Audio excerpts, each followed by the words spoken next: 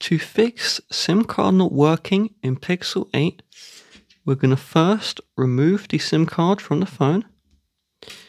And once the SIM card is removed, we're going to clean it. So this yellow side here is the connector which sends all the information about your SIM. So just get your t-shirt, your microfiber cloth or towel, and just rub this connection right here and make sure it doesn't have any dirt.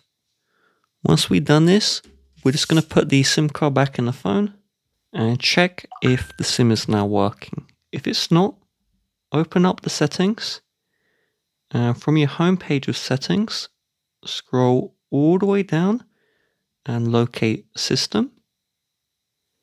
Then scroll to the bottom again and select Reset Options. And we need to reset our mobile network settings. So we're just going to enter in our PIN and reset this. Then we're going to do a restart. So click and release our Pixel, and then tap the restart. And then once the restart is done, we'll check if it's all working.